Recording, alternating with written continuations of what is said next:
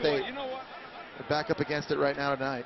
Here's McCaffrey giving way, and it's a reverse back to Hogan. How about this from Stanford?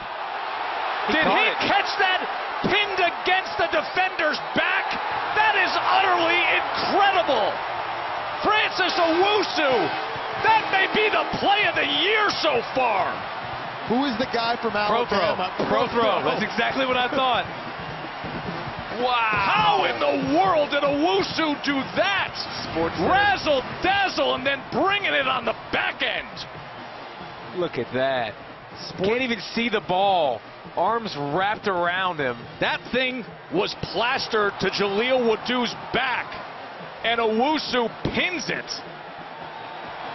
That's another underthrow by Kevin Hogan, but Owusu just does all the work. His head's turned completely to the right. He's just working based on feel. The play alone is unbelievable. For it to finish this way with Owusu. We're not going top 10. That's number 1. Yeah, everybody else, you're fighting. Who's the nominee? You're fighting for 2 through 10.